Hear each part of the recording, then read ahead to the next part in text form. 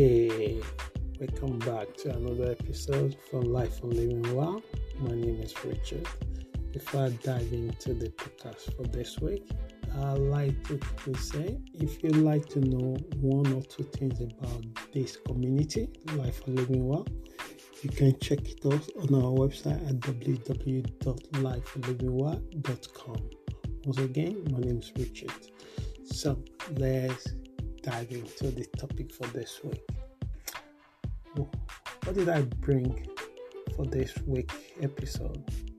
It's what I call the art of giving.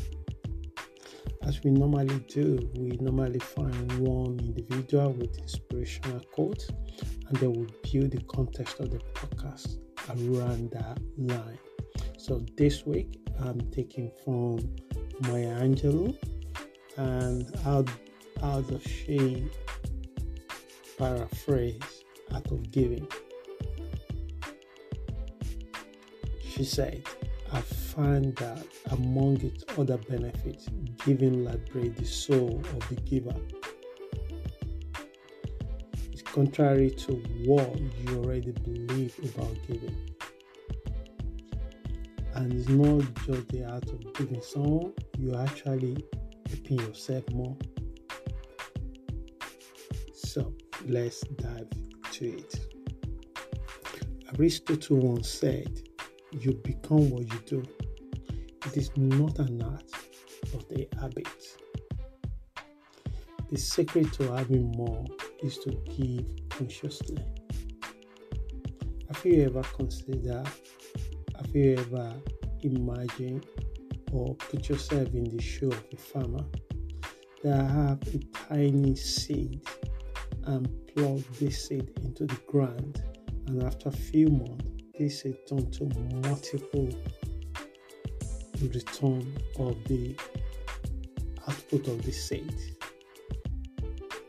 If this farmer never put anything on the ground, he will never be in the position where he harvested so many fruits of this labor. The same thing with the giving. You might thought that you find a way of giving it in one way, but you're actually liberating yourself in another way. So, to become a giver is an open door to many of the benefits. And you will see why is that as you follow me through these podcasts. Just looking around you, and you can see the abundance of the universe in its own nature. Could we consider the air that we breathe, the daylight that we often enmesh with our daily activities? How many of you need a light when we walk in the daylight? No. How many of you have to carry extra light to see? He give it to you in abundance. When it rains, it doesn't just rain because you're a good person or he or she is a bad person. It just rains.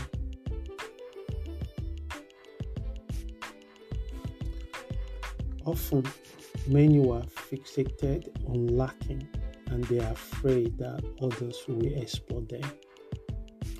If we are fully aware of the abundance that is available to us, such as the length of the ocean, fish never worry that they didn't have enough space to swim. They never worry. It's only human filtration. When someone is better than you in one thing or successful in one area than you, it is easy to feel paranoia, fear, or envy, or automatically competing with this person. When you begin to practice art of giving, you're no longer competing directly with that individual because you're coming from the place of abundance. You begin to competing with yourself, which is much powerful than competing with others. Because you have no idea the destination of their race. You are racing together, not necessarily that you will arrive to the same end.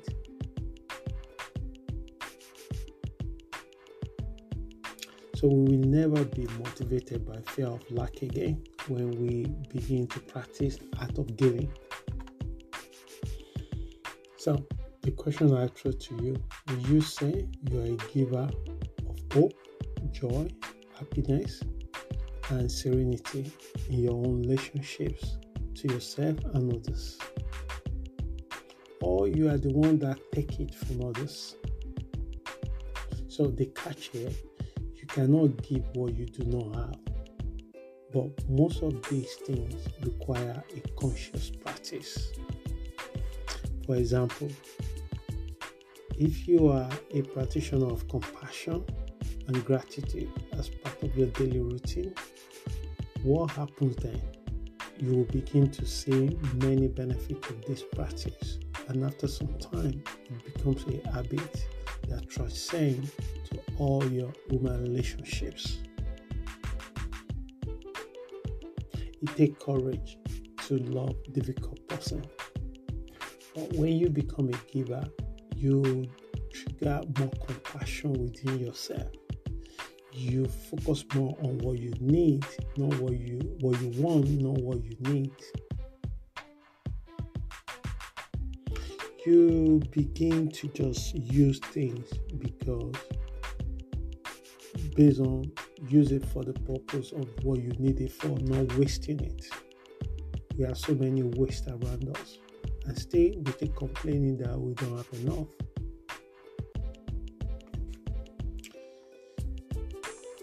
Someone that genuinely a giver are people that are coming from the place of abundance, because you cannot give what you don't have. But if you have a sense and feelings that you have more than enough, you can avoid to give 2, 3, 5, 6, 10% of your money away to a good cause or someone that really needs it urgently than you do. So how do we know this? You cannot give what you do not have. Knowing you are surrounded with abundance, it is easy to let go of some of your resources without worry. As you sow, it also comes back to you in tenfold. There's a passage in the scripture that said that there are people that they always keep to themselves, or they always complaining that they don't have. And there's someone that give out, and they always have abundance. Giving out is not in a way of wasting it.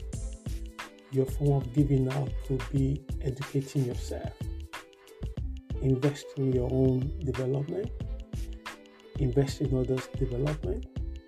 You have no idea how this come back to you in hundredfold. To acquire a giving habit, if it's something that you would like to do, then begin with a baby step and with yourself. That's the only thing I can tell you. If you listen to me today and you think giving is not the habit that you've developed over the years, and you would like to start doing that, I suggest consider start with a baby step. What is baby step? Start with the basic for yourself. Be a giver to yourself first.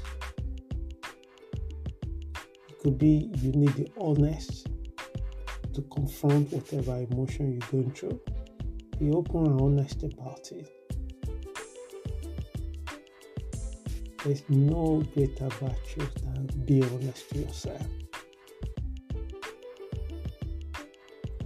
If you are waiting until you have a lot of resources for it, then becoming difficult to develop the habits. I hear people say, oh, until I have this, I will start doing this. What happens if they are not lived to become that? But they have the ability to smile to somebody today. That's a giving. Consider choosing one area where you can become a giver.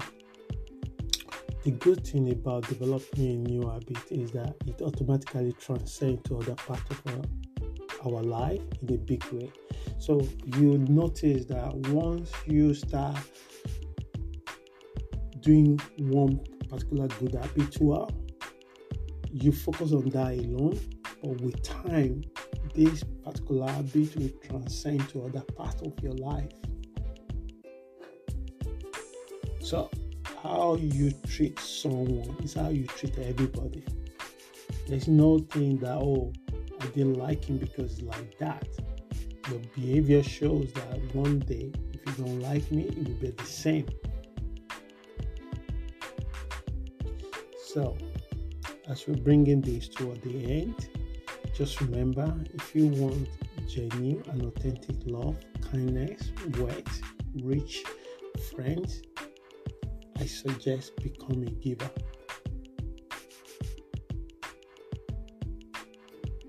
Giver of love, giver of compassion, giver of good ethics, giver of your money, giver of your food. Become a giver. Apart from this stated benefit, there are other areas this art will help you. In the area of emotion, psychological, physical, and most socially, would reduce stress. Lastly, the whole wide world is built on giving. Just walk in the nature, you will understand this perfectly well. And we are part of the universe. We are not separated from it. It wasn't designed for consuming. Giving allows you to create rather than always consume. We live in a consuming environment. It's always what you can buy, what you can buy, what you can buy. You spend the time you wake up and the time you sleep. If you pay attention well, you are consuming, you eating, you listen, you watching.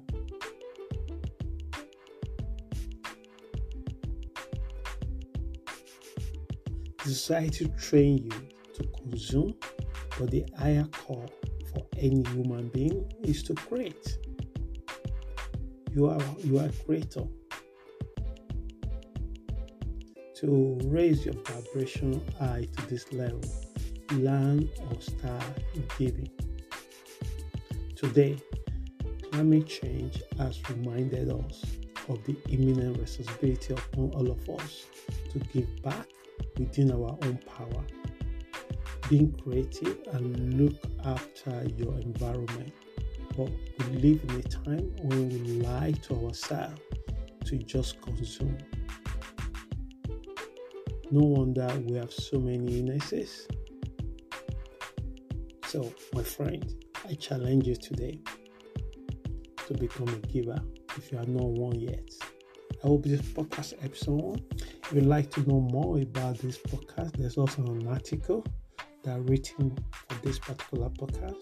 You can find it on our website at www.lifeforlivingwell.com. Until we meet again next week, whatever you do, enjoy it and stay safe. Ciao.